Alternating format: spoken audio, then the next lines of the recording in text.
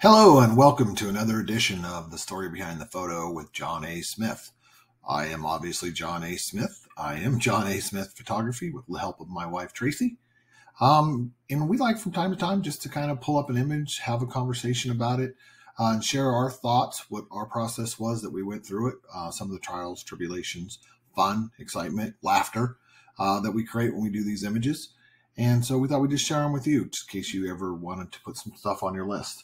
Speaking of things to put on a list, here's the burrowing owl of Marana, Arizona.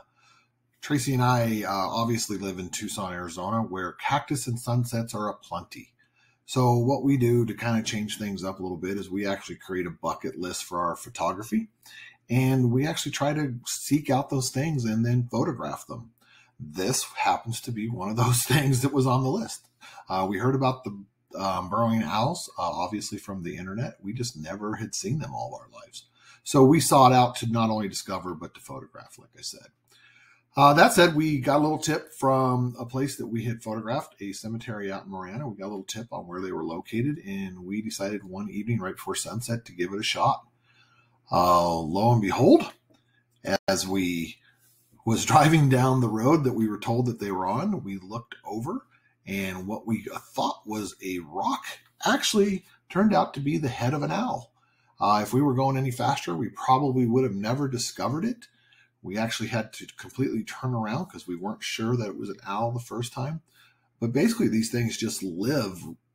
They burrow down in between these irrigation ditches because in the summertime, because it's kind of hot here in Arizona, they are able to get cooled off when the water goes through the irrigation ditches. So it makes a perfect home for them. They set out just outside the cotton fields. You can only imagine the amount of things that live in the cotton fields that they probably are able to feed off. So it just makes a perfect home for them. It's kind of a neat thing. The cool thing is that they're really not all that afraid of traffic or cars. So they just kind of sat there and stared at us.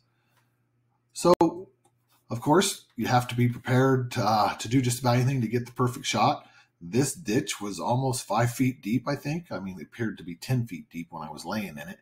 But I laid it down in the ditch, was able to support my camera on the bottom of the ditch, and was able to take a pretty good image. The sun was going down, so the owl was going to be backlit. And we had a little bit on some of the images, we were able to use not only the sun as a backdrop, but we were able to use the cotton fields that had been freshly watered. The results to me were pretty amazing. This is pretty much what we saw. The nice thing about this owl, he wasn't too disturbed. I think he was used to people. And he just sat there and stared at me like I was some crazy Sasquatch that got stuck inside of the irrigation ditch. I always tried to focus towards the eyes.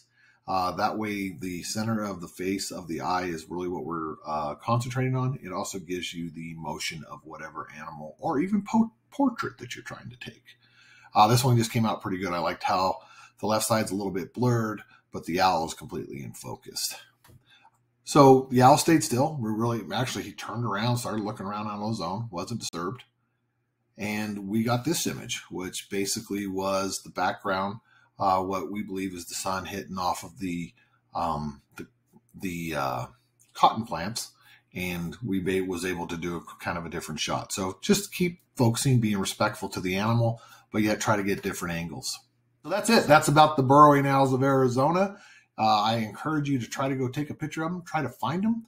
It's part of the fun. Put it on your photography bucket list. And if you have comments below on what you used in your photography bucket list, I'd sure be more than happy to give it a listen. So anyway, see you next time. Thanks for listening.